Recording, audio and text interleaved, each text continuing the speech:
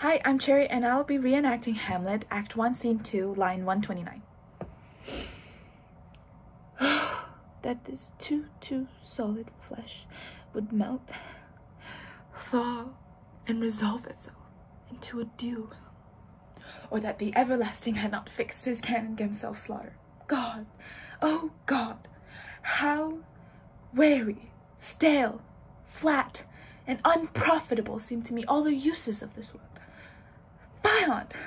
Oh, fie! 'Tis an unweeded garden that grows to see things rank and gross in nature possess it merely, that it should come to this, but 2 months dead. Nay, not so much, not 2.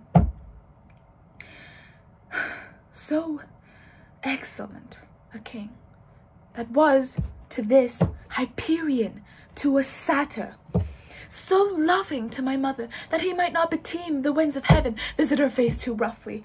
Heaven and earth must I remember why she would hang on him as if increase of appetite had grown by what it fed on, and yet within a month.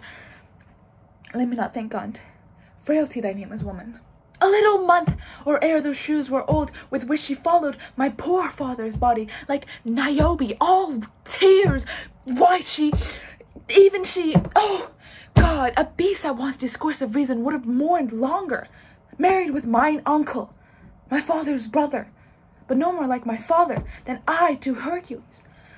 Within a month, ere yet the salt of most unrighteous tears had left the flushing of her galled eyes, she married. O most wicked speed, to post with such dexterity to incestuous sheets! It is not, nor it cannot come to good, but break my heart, for I must hold my tongue. Thank you.